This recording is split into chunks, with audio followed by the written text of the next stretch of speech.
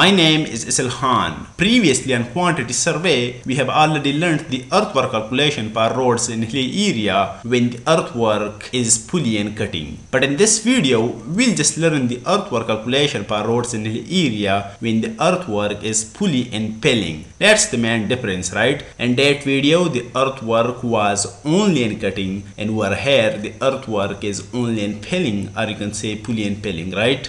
And to understand the problem better, I'll just do an example as we always do, because an example is a nice way to understand a problem better. And let's say this is example first. Using the given cross section of the road and hilly area, calculate the quantity of earthwork in banking per the length of 100 feet. The section is just little bit over here. This line represents the cross slope or the slope of the hill, and let's say this line represents the permission line, just the permission width you can say also, no problem. And let's say this is the side slope. Let me just assume if the permission width of the road or the breadth of the road is 32 feet, so its half must be 16 feet. And let's assume if the mean depth per the pilling is known, that's 1.85 feet, and let's say if the side slope is 2 and 1, and also let's just assume if the cross slope is 10 and 1. That's just the slope of natural ground level, or you can say the slope of NSL. Alright, so this data is just enough to determine the quantity of earthwork and banking per the length of 100 feet road. The only one cross section is given over here, so we'll just only calculate the cross section area that's in pilling,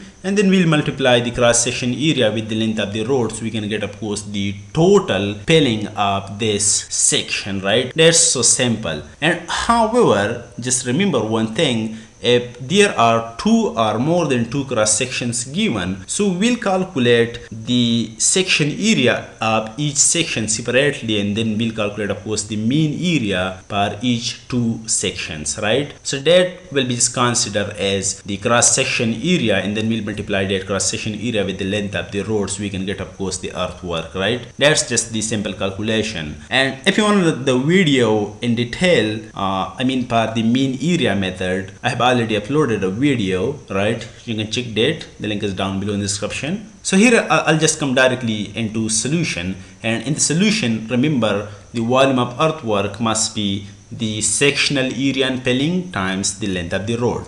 And for the cross sectional area, when the section is pulley and pilling, we can of course use these two formulas. These formulas are of course so accurate. I have taken this screenshot from a book just for the reference, right? If you remember, the second formula is already used in the previous video, so I'll use the first one formula. And also the first one formula does have two sections over there. We'll use only one, or we'll use the both parts of this formula. That's a question, right? So we should confirm which one part should be taken. The full formula should be taken, or the one part of the formula should be taken. So that's also the question, and we have to answer that just now. And to answer this question, we have to calculate RD. RD is just the distance from the half breadth, or from the center of the permission width to the cross slope, just like in this form in the plan you can see of course, right? So RD equals, R is known, that's 10 and 1, so 10 times depth. Depth is known over here, 1.85 feet. When you multiply these two, 10 times 1.85, we'll get of course 18.5 feet is RD. So if you see, of course, this is just greater than the half permission width of the road, which is 16 feet over here. So this section is pulley and pilling, that's of course just proved over here,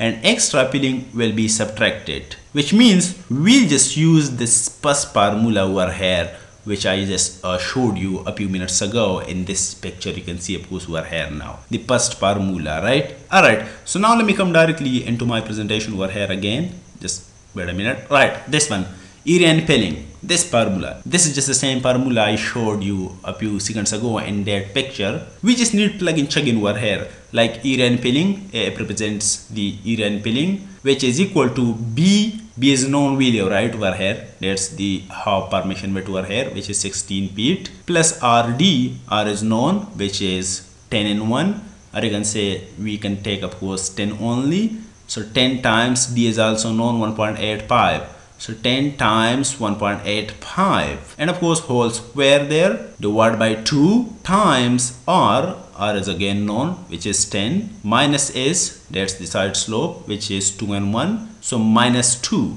And for the part 2 there is minus, of course, which is r times d again. R is known 10 and d is known 1.85, so 10 times 1.85 minus b, that's 16 feet, and whole square, of course, and again divided by 2 times r is known 10 plus s, that's the side slope, of course, which is 2 and 1, so plus 2. By doing some maths, we can get, of course, area and pilling equals 74.13 SFT r square feet.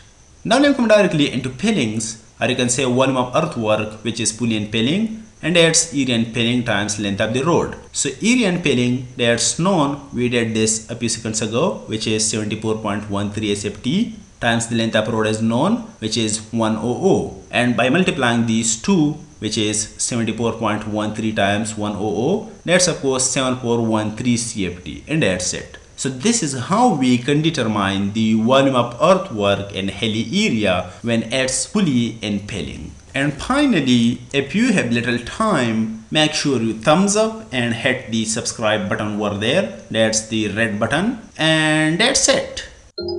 Thank you dears for watching. See you next time, and wassalam.